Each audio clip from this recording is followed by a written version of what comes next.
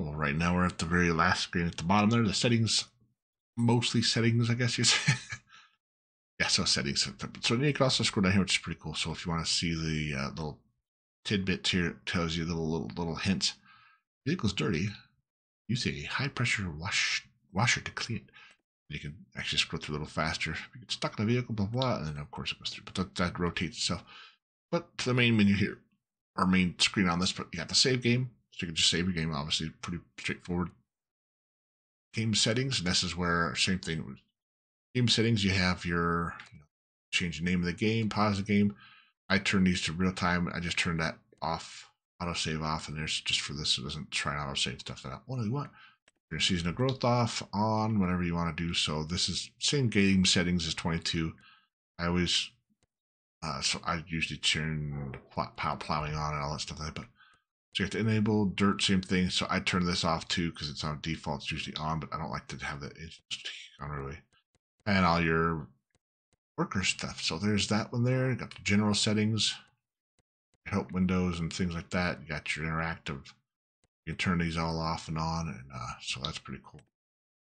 You got your units. You can change how I change to miles. Obviously, it's foreign, so it's used in kilometers and hectares. But so again, same general settings as the game, so you can play around with that and change what you want. Vehicle speed, you can change that. You can change the sensitivity on everything, and the sounds, the volumes. I had to go back to 22 to double check because I had mine set where thought I was right. So I left it at that. So I'll change them all back to that. But there's those. Then of course your controls. Oops, no, do not want to read one. No way, Jose. Oops, wrong spot there.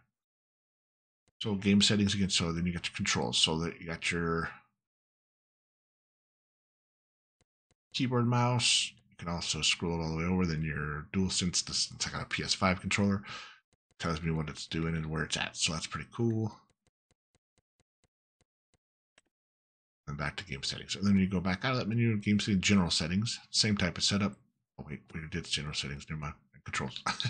So you can go to them when you're in here. You have options on any of those. You can change them around, or you can just go into them individually. Same setup. Then of course you have your help menu here. Boom. What farmer do I want to be? So that's pretty cool. You can actually set up. So as you can see on the left there, base game, you got what farmer do I want to be, how to start, shop and workshop, starting equipment. So there's a lot of tutorials in here. So yes, good idea to check on these two if you need to really look into it. Build mode, I have not tried that yet either, so I'm trying to do it. Seasonal farming. Like I said, you can turn seasons on and off, so it's not like a really big deal. Worker, crop icon overview. So as you can see, the icons, animals, products, cool. Others. And yeah, arable farming for basics. So again, help menus got all kinds of good helpful stuff in here. A lot of helpful stuff in here. It actually tells you about water buffalo, goats, sheep, chickens, horses, all the new stuff that's in there, bees, dogs. And just walks through this setup stuff. So there's some base game stuff there, and of course quick game. So you can utilize those and go from that point. So I'm going to go ahead and that's the last one on this group. So and then we're going to go ahead and go into the shop menus, which has changed as well. So don't forget to like, subscribe, say hello. Let me know how you're doing. What's going on in your world. Hope every day, great day, morning, night, evening, whatever you got going on while you're watching. Appreciate you. Thank you very much for stopping by. Take care. Bye.